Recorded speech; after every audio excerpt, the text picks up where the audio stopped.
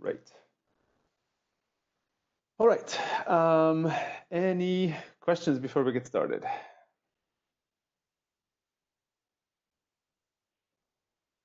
Going once, going twice. Great. All right. Easy enough. One quick update on the assignment. Just real easy. There's a mention of NACS in the grading of RDT 3.0. I went back to the book. One of you pointed this out to me. There are no NACS in RDT 3.0, so we will not be grading you guys on that. So if you have NACS in RDT 3.0, great. Nothing you need to change. If you don't have NACS in RDT 3.0, you don't need to implement them. Just an error in the grading rubric. All right, I think that will hopefully wrap up the RDT 3.0 kind of redo. Thank you all for submitting the comments, and so I can make those changes. All right, cool. So let's get to the lecture.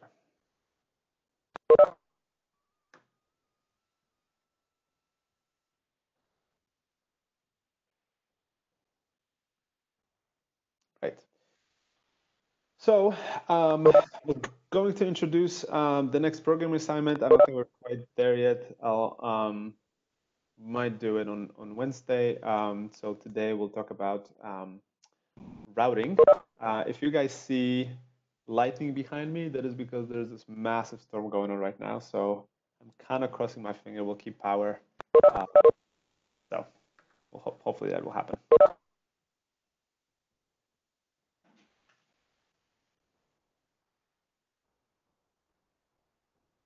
Okay. So we talked about datagram networks, which is basically packet switching and forwarding, and now we're getting a little bit more into routing, and we talked about IP. So I wanted to show you guys a little more detail on how routing tables or how forwarding tables in routers are actually constructed, or what they actually look like. Okay. So the basic goal of this is to keep the routing tables as small as possible. Why do we want that? Well, one, we want to keep many routes in memory potentially, because there are many different destinations in the internet. So we want to have a compact representation of those routing tables.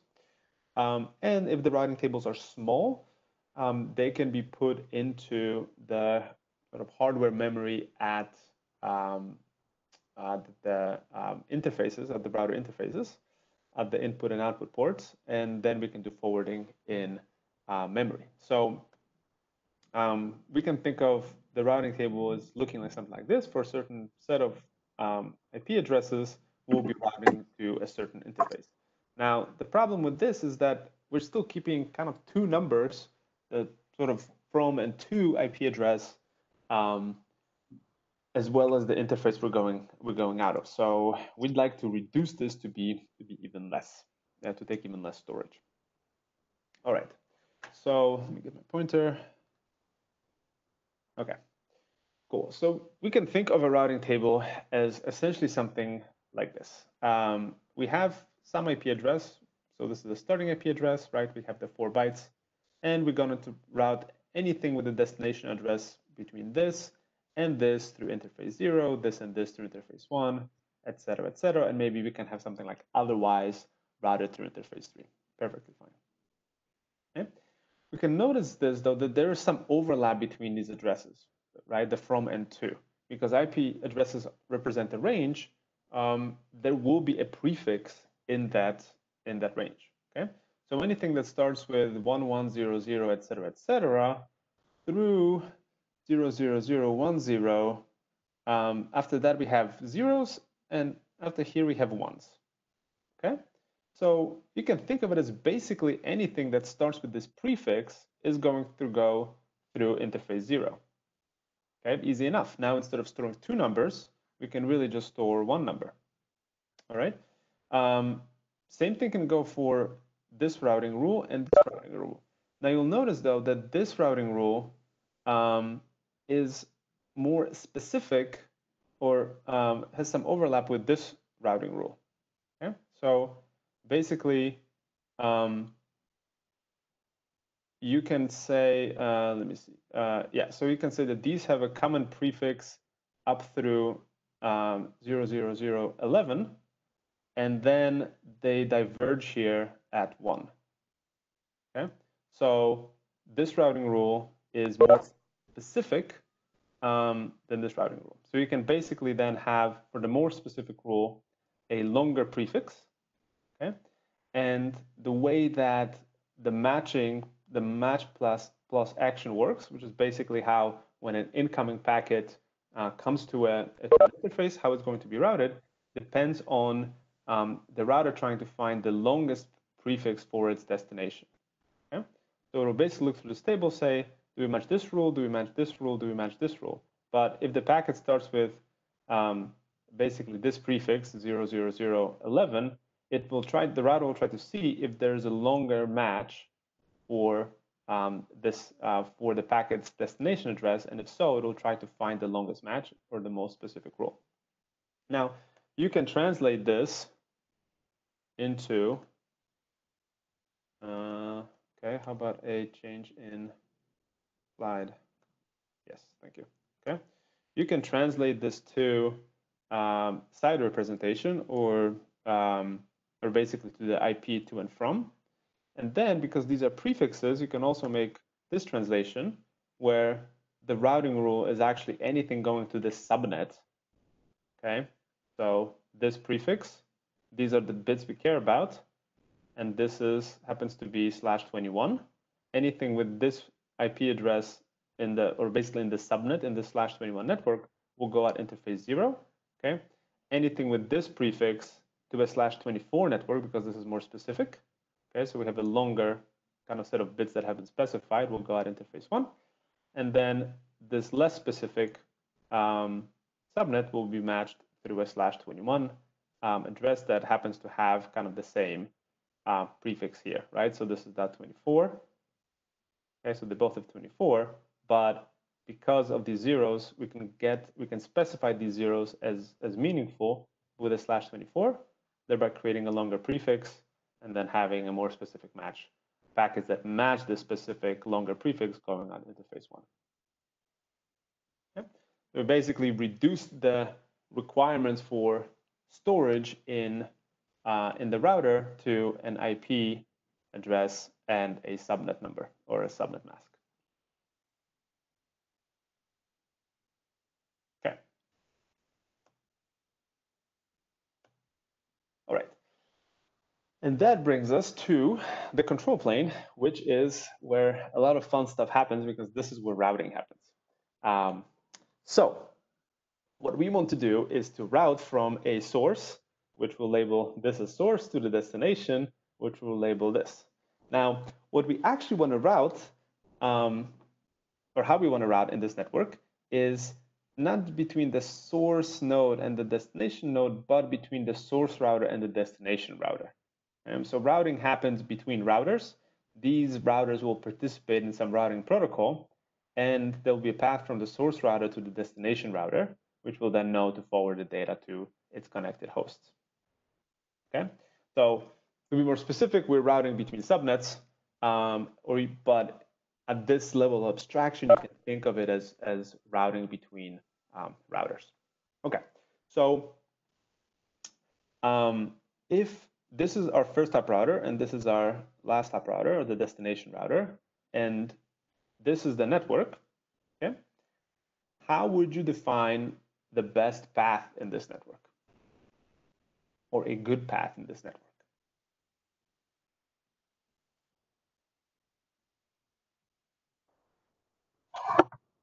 Would it depend on the mode? Go ahead. Oh, I'm sorry, I might have missed it, but what are the weights? Are those costs as in bad, or like cost as in speed? That's a good question, right? So there is something you can measure, and I'm not telling you, I guess, what this is. Well, technically, I am telling you it's cost here, okay? But it's a good question, right? What about this network can actually be measured? Yeah, I mean, you could. I mean, there's algorithms for like max flow that you could apply to figure out where you could get the most like bandwidth, I guess, right? data across? Would that? So, okay, so you want two things, right? First, as you're pointing out, or as you're asking, you need to understand what type of metric we can have in this network. Okay? So what do you guys think could be reasonable metrics? A metric for how fast you can get data to the endpoint that you want, and then Sure. Okay, yep. and then like an overall capacity, like it might be a longer path, but if the amount of data you can transfer at once is higher, then it might overall be better. Right, like if you have a really thin pipe that goes a short distance, but then you have a really huge pipe that goes a little bit longer. So those are very good points, right? You can sort of think of this as the kind of the simple problem of getting one packet from the source to the destination where you don't have to deal with capacity. And then you can make the problem more global or more holistic by looking at the capacity of the network, right? Understanding that you may not be able to get everything on the fastest possible path. There is some load balancing that might need to be included in this. But for now, we'll just look at it as, we'll assume there's enough capacity on these links, or basically maybe let's look at it differently. We'll assume there's only one packet being routed. Could you also measure like the number of dropped packets or the number of corrupted packets from certain links and stuff like that, and take that into account, or would that be an issue? It's a good idea. So you have some metric of reliability, right? So okay, what does it mean for if you have a good path, right? What would you consider to be a good path from a source to destination, or a bad path? Good reliability and good speed and a solid connection, I guess. How would you measure speed? Just basically how much data, how many bytes you're getting through. So throughput. Consistently, yeah. So throughput. Yep. So you can measure throughput. You can measure latency. Okay. You can measure things like cost as well, right? If you're the network operator, you may actually care more about cost than flow performance. Okay. So basically, you can look at these different types of metrics, or consider these different types of metrics when choosing a path, or you can consider a combination of these metrics to find some balanced path, right? Or you can go a step above and start worrying about overall capacity and load balancing and things like that. Okay? So the algorithms, the routing algorithms basically assume that there is some metric given to them, right? How you define that metric, or what makes a good path, requires some value judgment and often a perspective. From us, we just want the fastest, biggest capacity pipe, right? I mean, before Corona, I wanted to have low latency paths. Now I'll just settle for sufficient bandwidth, right? Whereas for like an operator perspective, they just want something that basically costs the least while their customers are relatively happy. So they have a different objective. All right. So once we have some metrics, we can define these as kind of cost, right? And then we want to, let's say, minimize cost. Okay. If these things were capacity or throughput on these links, we would want to maximize them. Well, maximization turns out is kind of going in the wrong direction. So what we'll probably do is find the inverse of those values if those were capacity, and then try to minimize the inverse of capacity. And so generally, we're talking about the minimizing of a path cost, and then you can define the cost in terms of whatever metric you want that makes sense to minimize. All right. So how would we find the least cost path between U and the Z? So if you had a global knowledge of links, right? If this were possible, what would you do? What would be your approach?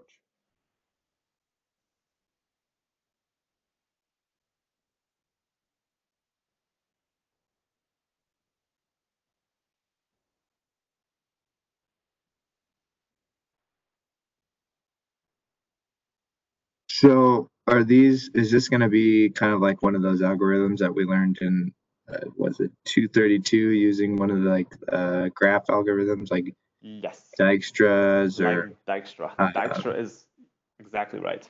Okay, cool. Yep. Thanks for seconding Dijkstra. It's the way to go. So you can get more complicated things when it comes to load balancing, but if you just want a path, Dijkstra is great. And this runs into problems though when your network becomes very large, right? You need to collect global state, which if it takes a while for you to, let's say this is the size of the internet, right? And you're sitting here, it might take a very long time for you to learn about link costs in the neighborhood of Z, right? By the time you get those, these actually might have changed. And so you're computing a path that is, your information isn't even from the same time period. So you're really computing a path that might not have even existed at any point in time. And so for large networks, this is difficult. For small networks, this works very well. Interestingly, this is also the approach used in software-defined networks, which we'll be talking about later. So this type of approach is called link state. You collect the state of all the links, and then you compute the path through between any source and any destination. Okay. So this is Dijkstra's algorithm. Probably can assume that all of you guys would have seen it by now. And the way this works is basically as follows. You have, let me talk about initialization actually. So we have some set of nodes, n, and then we're computing a set, or we're collecting a set n prime, which initially will comprise of u, because that's where we're going to compute the paths from. And then for any node v that is adjacent to you, we're going to set the distance to v as the cost from u to v. So basically the link cost on the next hop. Okay. So you can see this in this table. In step 0, our n prime is going to contain u, because we're starting at this node. And then for every other node in here, we're going to compute the distance to this node if we know it. Okay. So from u, our distance to v is going to be 2. Okay, just basically the cost of this link, and we can say that we can get to v through u, right? Which is basically this, right? So the path to v is u. Now the path to w is going to be cost of 5, and we're going to w through u. So all of these are going to have u. Path to x is 1, and then path to y and path to z are basically unknown. These are not our neighbors, or these are not u's neighbors, and so we're going to set the cost of this to infinity. In the next iteration, what happens is you find the node with the lowest cost. Okay, so out of these, this is going to be x. And so we're going to take x and we'll add it to the set of n prime nodes. Okay? And now we can update these costs for paths going through x. Okay? So our path to v is not going to be any cheaper. Okay, we compare this price of what we have to the path from us to x and from x to v. And so the path through x is going to be 3, so we don't need to update this. But the path to w, instead of taking 5, now it's going to take 4, 1 plus 3. And so we can update our path, our cost to w as 4 going through x. Our path to y can now be added because we can get to y through x, and so the cost is 2, the path is through x, z is still unreachable. Okay? And then we look at this and we pick the lowest cost node. Let's say we got 2 candidates, v and y. Let's say we take y, and now we add y to n prime, and we repeat this process. And we keep repeating, Okay, so at the end of the day, we end up with this table. Next slide, there we go. Okay, so we have the cost, but we don't actually have the path. How would we compute the path to z using this table?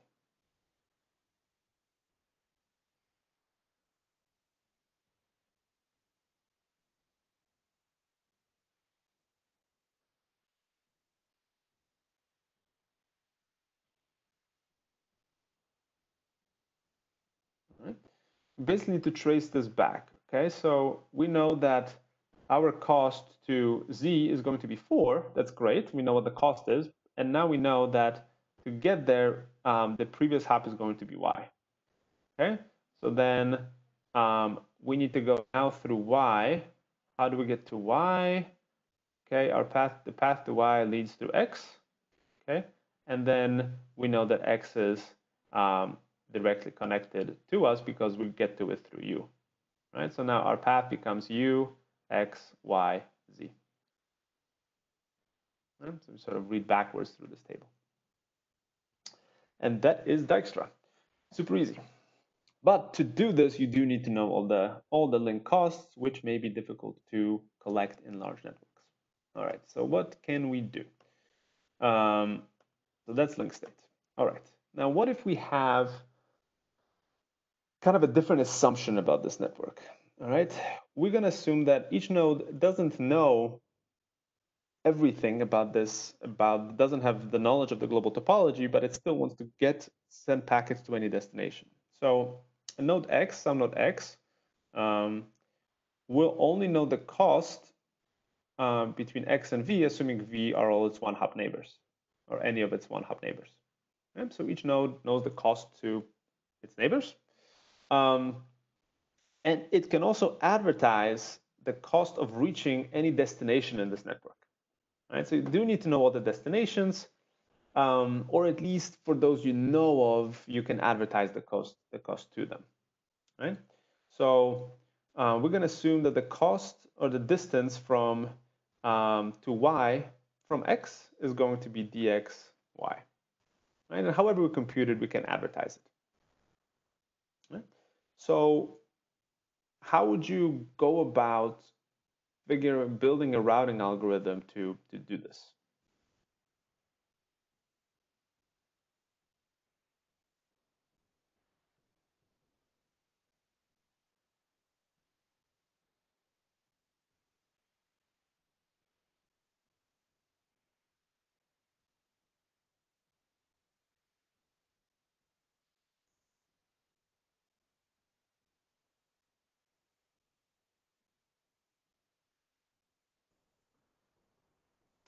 And I can give you a hint. If you ever bought anything, illicit in your life, or you know someone who has, the process might go like something like, well, I don't know how to get the thing I want, but I know somebody who has a connection to somebody who has a connection to somebody else, right? And that's basically the idea. You don't know how to get to the thing you want to get to, but you know somebody who has access, right? And that's kind of what the Bellman-Ford equation does, right? So you can compute the distance to any destination, okay, as your distance to somebody plus their distance to the destination. So as long as you get this advertisement, and you know the cost to where you're getting the advertisement from, you can compute your cost to the destination. Right? So if you hear from multiple people, multiple V's in this case, you can figure out, okay, this person is a good connection for me, and that person is not, right? Or this person is a better connection for me. All right. So this is called distance vector routing. It's another approach. I have a quick question. Sure. So do these costs ever change, or are costs between routers pretty stable for the most part? That is a great question. It depends on the metric. Okay. Right. So think about metrics such as hop count. Right. If we're doing routing in the internet, which we'll get to when we talk about BGP, the primary metric is basically hop count, and it's not even hop count on links. It's hop count through other ISPs. Right. If you remember back to the way internet is structured, basically data gets forwarded from big dog, from like small fish ISPs to big fish ISPs. Mm-hmm. Right. And so you can compute the cost in basically how many intermediaries there are, how many hubs there are, or how many other companies you're going through. So the metric that ISPs would use is something like hop count through other ISPs. And that is very unlikely to change on any fast basis. Right? The only time that would change is if there's some new relationship between ISPs, or in some cases, if a link goes down. Right? So that's a fairly stable routing metric. Okay. If you pick some other routing metric, what would be like the least stable metric you can think of? The least stable? The least stable metric.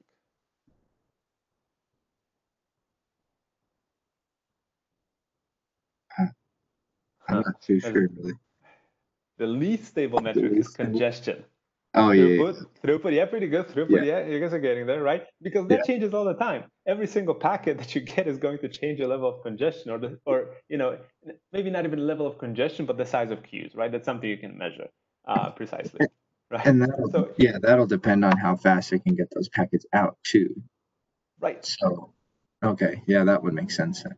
Okay. Right. So if you want to pick a path that has the shortest queue length, cumulative queue length, right? Mm-hmm. Great. The moment you find that path and you start routing on it, that will become pretty much the worst path. Right, because it's always going to be the one that the computer wants to go to send things through, because it's the one that has the smallest queue. So does everybody's connection go to the one that has the smallest queue, which causes that to have more congestion? It would. That's exactly right. Right. Okay. Yeah. So routing based on congestion doesn't really work very well. No. Right. Or well, let me put it this way: it is too unstable to really use in a large network. There's actually some other problems with it, but you get the idea. It's very unstable. So when you think of latency, well, latency is a little trickier, right? You know, do you include queue lengths or not? Do you just include the kind of the capacity of the link times the kind of its length, right? You can look at it that way too. So there's some metrics that are more stable than others, but the cost can change periodically because things get disconnected, because I don't know, there is something that happens to a connection. If it's like a wireless connection, you can have interference, whatever. When this changes, right, you need to now change. You need to advertise the different costs. Okay, so let's say that we're routing from U, X, Y, Z. Okay, well, now let's say that this cost changes to like 10. Okay, so now basically instead of advertising from Y advertising its cost to Z as 2, now it needs to advertise as 6, right? 1 plus 5. Okay, so that advertisement gets sent out here. Now X says, okay, I can no longer reach Z in 3, I can reach it in 7. Okay, so this gets advertised. So basically, it's possible that a change in cost will result in a chain reaction throughout this network of updates by creating updates. Right? Like if, you know, the cost of producing socks in China changes, all of a sudden everyone that resells those socks so you can buy them, so we can buy them in the States, is going to be updating their prices. Kind of one way of looking at it, right? Like, you know, if you read the news article that the price of cotton went up in China, like you're not actually going to see that price until it kind of propagates through the supply chain to Costco. All right, I don't know, that's the greatest analogy. I'll work on it. All right, so here's the, oh wait, any other questions? Any other questions before I move on? Okay, so so this is the distance vector algorithm, which basically there's two parts to it. All right. First, we're going to build this table, which is at node X. We're going to have a cost to all the destinations we know about from all the neighbors we know about. Okay. In this network, this is basically a network in which everyone is both a destination and a neighbor, right? Everyone's connected to everybody else. So this ends up being a symmetric matrix or a square matrix. But what you have is a cost to all the destinations, and then what your rows are basically your number of neighbors. Okay, so initially we know our cost to, if we're at X, okay, we know our cost to X is 0, we know our cost to Y is 2, and we know that our direct link cost here to z is 7, so that's what we can put in our row. We don't know at this point what is the cost from y to z, for example, and we don't know what is the cost from z to anything either. So we're just going to leave those as infinity. Okay? So that's basically the setup. And now when we do get a distance vector from somebody else, basically someone else sends us their table, or really their row, we can update our costs by transiting through them. And let me show you an example. If this moves someday. Yes, okay. So we have our network on the right, and we have our tables here on the left. So node X has its cost to the destinations, node Y has its cost to the destinations, right? So from Y we can get to X at cost 2, to Z at cost 1, and to Y itself at cost 0, right? And the same is true for node Z. Now, those nodes will start exchanging their information. All right, so let's look at node Y. Node Y receives this update from node X, okay? And now node Y knows that X can reach X at cost 0, it can reach Y at cost 2, and it can reach Z at cost 7. How does it know it? Well, because it got this information from X. And the same is true for node Z. By sending its information to node Y can update this row in the table. Okay, but something else happens. A more interesting thing happens with the other tables at the other nodes. So here we have node X, which receives information from node Y and from node Z. Okay, we can basically fill this information in here. Now, it can also look at whether or not its costs have been reduced by a transitive connection. Okay? So by iterating through its destinations, it can do the following. It can compute its cost, the cost from X of reaching Z, okay? Which is going back to this part of the algorithm. What we have is we want to compute the distance through any v starting from X through any v to some Y. Okay? So we have basically the cost from X to X and the distance from X to Z as one candidate.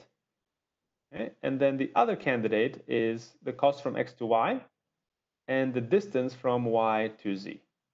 Those are kind of the two ways of getting to Z in this network. We either go directly through X or we go through Y. Okay? So we can compute this, that the cost of reaching X from X is 0 and the cost of reaching Z from X is 7. And similarly, the cost of reaching Y from X, okay, the cost of reaching Y from X is 2. And the cost of reaching Z from Y, the cost of reaching Z from Y is 1. And we can add those two together. This ends up being 3, this ends up being 7. So the minimum of that is 3. And we can update the fact that the distance from X to Z is 3. And now this is what X can advertise, that, hey, I can reach Z at cost 3. Right? It doesn't tell anybody through whom, but it just knows what the cost, that it can advertise its cost to somebody else. Right? And then finally, when this 3 is computed and symmetrically this 3 is computed on node Z, they can exchange this information again now, because they will do that because their costs in the tables have been lowered from what they have been before. And this can be entered symmetrically at these nodes and here and here. Yeah, so that's basically distance vector. Questions? Yeah, I was just kind of curious. This might just be a bit semantical or kind of silly, but wouldn't they always know that a link to itself would be a cost of 0, or is that not an assumption we can make? It absolutely can be. Yeah, I'm being very explicit about this, but yeah, they can. They do know that. Yeah. Okay. So this keeps track of the weights. Does it also keep track of the route? Does that make sense? Yeah. Can it backtrack like Dijkstra's, where it backtracks through the routing, or? It would. Yeah. Let me see how it would do it. It would. Yes. So here's how it would work, right? So at node X, you want to reach. Yeah, sure. Let's go look at this one. At node X, you want to reach some destination Z, right?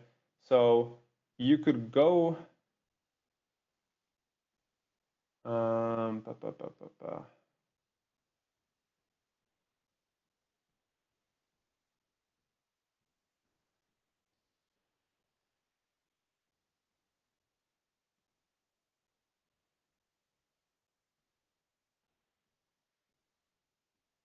You would look at.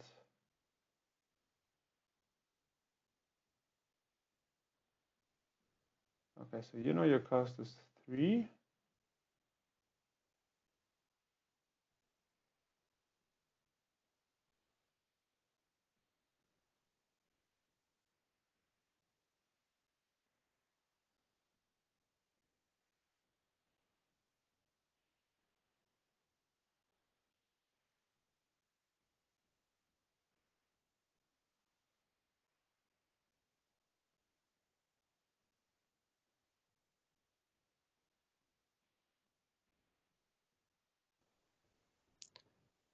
Would it pretty much just have to recalculate the minimum? Yeah, I'm trying. Yeah, I don't think you get this from the stable. I think you would have to just basically keep track of how you got that 3. Okay, so it doesn't inherently keep track of the routing. I feel like it should, but I don't see how it could, unless I'm missing something. Because you just know what your cost is, so you can advertise it. So when you're getting this update, so you know that the cost of reaching. Yeah, okay, you do know this. So the cost of reaching Z from U is 3, but from Y is 1. Okay, so you know that you can't get to Z through Z. Okay, so this goes out the window, right? You know that your cost is 3, so you can advertise it. Okay, but then you can look at your cost to Z through this and basically say, okay, I can't use Z because of the destination. I can't use myself because that makes no sense. And I can basically see which of my neighbors has advertised the lowest distance to that. Okay. Okay. So then I guess you can go back and see if this makes sense by looking, by looking into your table, what is your cost of reaching Y? Yeah, so I guess you do have the information. You would just have to figure out kind of this, just do the sum of this plus your row to figure out which is actually the best path. Cool, thank you. Cool, thanks for asking. Good question. All right. Okay, so there's couple weird things that happen in distance vector networks. Okay, so let's say that we have this network, and this cost goes from 4 to 1. Okay, so cool. Now we have a decrease. So let's look at the sequence of events that happens. So first, a time instant t1, y, okay, let's say notices that its cost changes, okay, and updates its distance vector.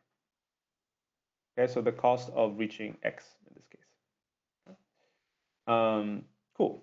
So at time 2, so y updates its distance vector and sends an update. Okay. At time 2, z would get y's distance vector and change its cost of reaching x to 2. Okay, so now y says, hey, I can reach x in 1. Z says, cool, I can reach y in 1, so my cost becomes 2 and not 5. Okay. And then y will receive z's distance vector and make no change of its own, right? Z would advertise, hey, I can reach x in 2. Y says, I'm not interested in that. I can reach x in 1. So there is no further minimum being computed in this table for y. And so the algorithm stops, right? There's no more updates. No cost went down further, and so we're done. Okay. But what happens, on the other hand, when your link cost increases? Okay. So we have this going from 4 to 60, and this going from 5 to 50. What do you think the algorithm would do in this case?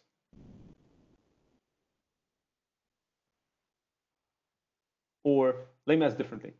How many steps would it take for the algorithm to stop sending updates?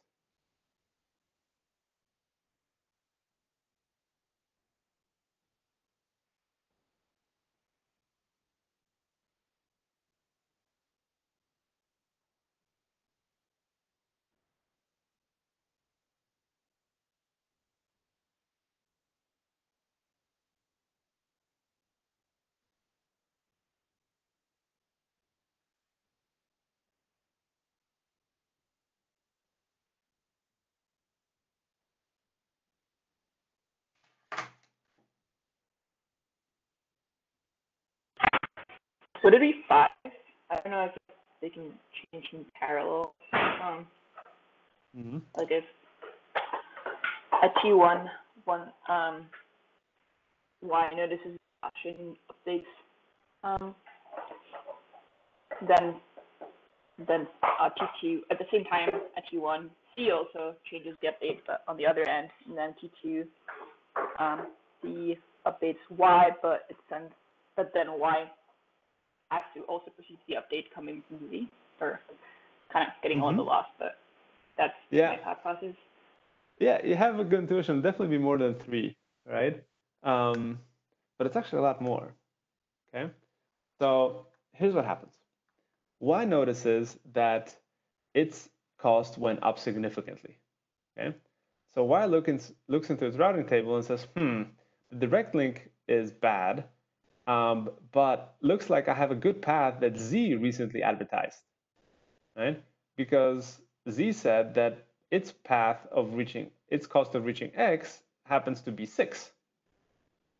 Okay, so Y says, okay, cool. I can't get to X directly anymore at a low cost, but looks like I can get to X through Z at cost 6. Sweet, I'm going to advertise that. Okay, and now Z gets that update. Okay, and Z says, well, my cost is very high, but thankfully Y is advertising a cost of 6. So awesome, I'm going to send my data through Y. Okay, and it's going to advertise the cost of getting to Y as 1 plus whatever Y advertises. So it advertises cost as 7. Okay, now Y receives that update and says, okay, well, it looks like my path is still through Z, but it's not as good as before because Z says it's not 6 anymore. It's now 7. So I'm going to update my cost to 8. Right, and they're basically counting up ultimately to 50. Right, so this will take about 50 rounds to settle. Does that make sense? They're all kind of, both of them are counting on each other as being a better destination, whereas both of them are bad, they just don't know about it. So lowering costs, easy. Raising costs, in some scenarios, potentially hard. Okay, so we can get around the situation by something called Poisson reverse. Okay? And the way we can get around the situation is if Z knows that it's routing through X, to X through Y. Okay, so initially the costs are 4 and 5, and let's say Z chooses this path through Y to get to X. Okay, so it advertises its cost of reaching X as infinity, but just when sending its routing table to Y. Okay, to basically make sure that Y doesn't think that Z has a better path through Y than Y has directly to X. Okay? So at time t1, Y will notice that the cost has changed and update its distance to X to 60. Okay, because it has a choice of 60 on a direct link or infinity going through Z. Okay? So at that point, it will advertise this change, and Z receives this update of Y's vector, but it will keep its cost now at 50. Right? Well, the cost through Y is no longer 5, so I guess 50 is better than 60. Okay? But now Z is routing directly to X, so it doesn't need to poison the reverse path to Y. So it will advertise 50 to Y. And then Y can look at that and say, okay, cool. Well, my direct cost is 60, but I can get to Z by cost 1. So my path to X has a distance of 1 plus 50. All right, so just like a little trick of if you're routing through somebody, make sure they don't route through you. And the way you can do that in distance vector is to poison the reverse path from them to you by setting its cost as infinity. All right, and that's basically how you solve the count to infinity problem, but the solution will not work for kind of bigger loops, right? Bigger loops are a little more difficult to discover and get rid of. But that's kind of one of the reasons we have time to live, so that packets don't get stuck around being bounced around between Y and Z while the routing paths are being settled down. So while it's poisoned, say it got reduced again and became a viable link, X would just have to update that and then basically advertise that to Y so that Y would unpoison it, or whatever you want to call it. Yes. So if Z decides that it's not routing through Y, it doesn't have to poison that path. Did I get your scenario right, or did I answer the wrong example? Go ahead. Yeah, no, I was just curious on so say a link actually does get back to like a viable cost, and say X to Y goes to 4 again, and it becomes a better path. But Y's already poisoned that link. X would just re-advertise its links or its like cost status, and then Y would like depoison it, or yes. So if the cost Y to X became low again, okay, Y would realize that it's now routing directly and not through Z. So if it had poisoned the reverse to Z, it would now say, hey Z, I have here's my new distance vector, and since I'm not routing through you, I'm not setting the cost to X at infinity. You can route through me. Gotcha. Mm-hmm.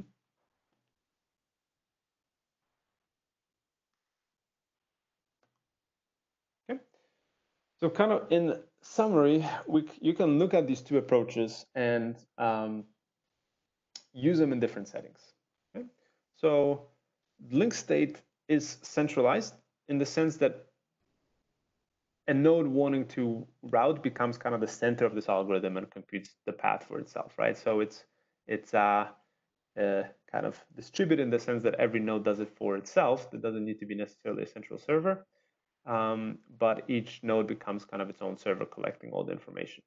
It is also synchronous, or kind of it should be, in that a node needs to have all the information that is current before it can make a decision. In practice, that can be difficult to achieve. Okay? Distance vector is distributed. All the nodes don't need to know everything about this network, and it is asynchronous because the updates are just kind of sent when a cost drops. There is or when a cost changes, there is an advertisement of a different cost. Okay. When you're reasoning about these approaches, you can see that link state is basically on the order of the set of vertices and the set of edges, right? To do link state, you basically need to describe what this network looks like. And so it's kind of this order of messages, number of messages sent. Okay? It's a little harder to quantify the message complexity of distance vector, right? The exchanges are between neighbors only, and then a link cost change might propagate through the network. It might have, on the other hand, very little difference, where it just changes how one node forwards to on some path segment, but it actually, the change that happens in one part of the network doesn't actually need to propagate to the rest of the network because it makes no change beyond kind of its local area. And so it's a little harder to quantify what a change does. If there are no changes, then you really just need to communicate the set of I guess each node needs to know something about each destination, right? So here is the complexity of the graph. Here is the complexity of things that people are routing to, which kind of depends on traffic pattern, right? Difficult to estimate. Okay, the speed of convergence for link state, it's n log n. It's basically has to do with sorting. And for distance vector, the convergence time will vary, right? It depends on the routing groups. It depends on, there's a change, did the link costs go up or down? Can you use Poisson reverse or not? Difficult to analyze, depends on the pattern of changes in that network. Okay. So here's what can happen when a router malfunctions, right? So this is something that happens. Links go up or down. They can advertise incorrect link costs. This is something we'll talk about when we talk about BGP, all the different BGP poisoning attacks where some dictatorial country decides to steal all Google traffic for a little while, right? This can happen. So under link state, a node can basically advertise the wrong link cost, but each node that receives that can make its own decision, right? So if you see some router saying, hey, I have like a really great way of getting to the destination, you're free to make the decision on your own. You say, no, I'm not going to believe that router. Whereas in distance vector, you don't really know who made the change necessarily because you're just getting information from your neighbor saying, hey, I can get to this destination at a lower cost, right? And so you don't know what information they are relying on. And so it's much easier for errors to propagate through a distance vector network. Okay? What we'll see in practice is that link state works really well for small networks, data center networks, kind of local campus networks, things like that. But once you get to a bigger network like the internet, there's really no way of running link state. You need to do distance vector, and we'll see distance vector basically not even at the granularity of links, but at the granularity of ISPs when we talk about BGP. All right, I think that does it for today. Any final questions?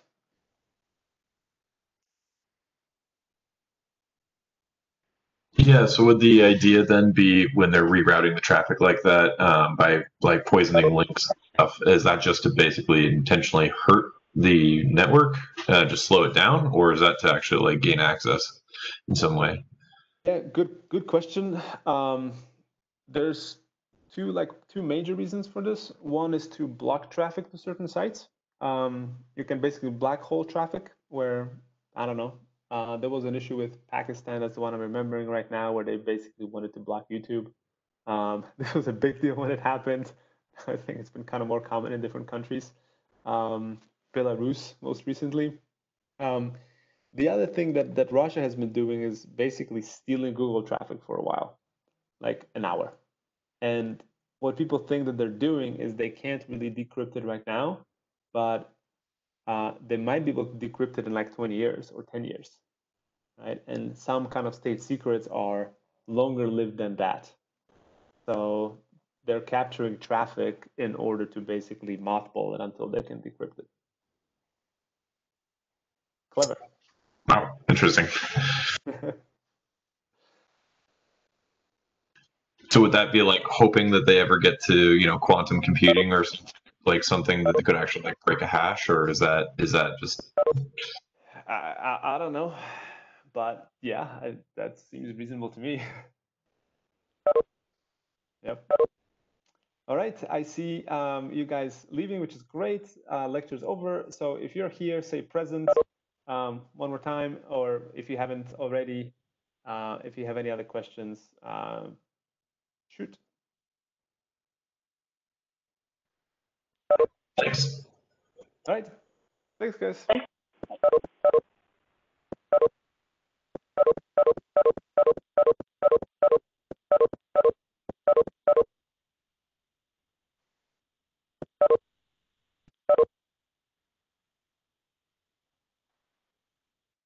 I had a quick question if you have a minute. Sure.